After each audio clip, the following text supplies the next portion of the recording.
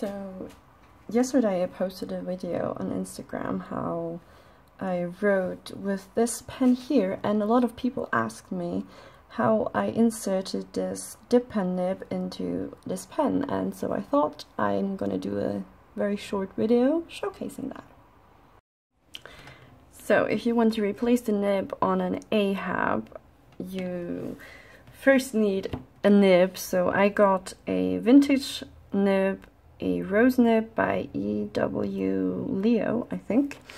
And you want to choose a nib that will be the same in curvature and length approximately to the original nib that comes with the Ahab. And this is friction fit, so what you do is you literally grab the feed and the nib, twist it, and it comes out. And I took the barrel off, so this is just the filling mechanism screwed to the top here. This is your feed, and this will not be used. This is our nib, and I will just hold this on here. And what you want to make sure is when this is aligned, you don't want to have a space that's too big. This is like, if your space is the size of this, the ink will not travel to the tip. You want to have this as close together as possible.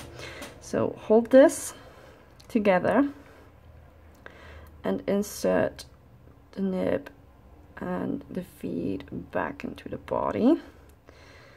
And now I have a little bit of a misalignment, so you really just want to play with this.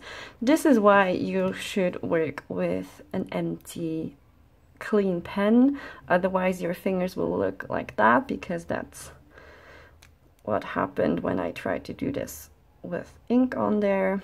I had it cleaned, then I filled my pen and needed to adjust my nib. So you want to do this as good as possible before you put any ink in there.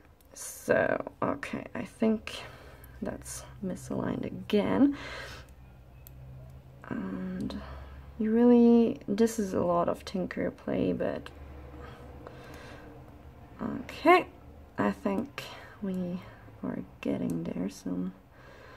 Soon we will be there. It's really just playing and hoping that it'll fit at some point.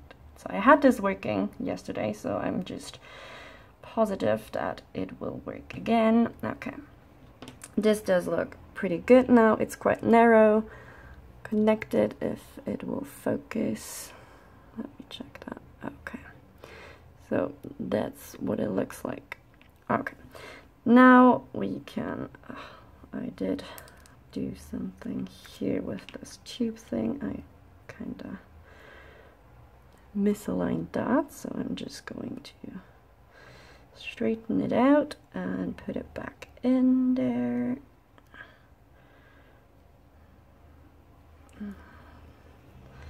Closing this and putting it into the hole. And you want a wet flowing ink for this, because otherwise you will not get anything out. I've tried it with Apache Sunset and it worked. Now I'm gonna try it with Black Swan in Australian Roses by Noodlers. Just put this in there. And so my battery died, but I just pulled the ink out of here, did wipe this down a little bit and screwed the back on, and then I just tapped it to get the ink out and flowing, and then all you have to do is write.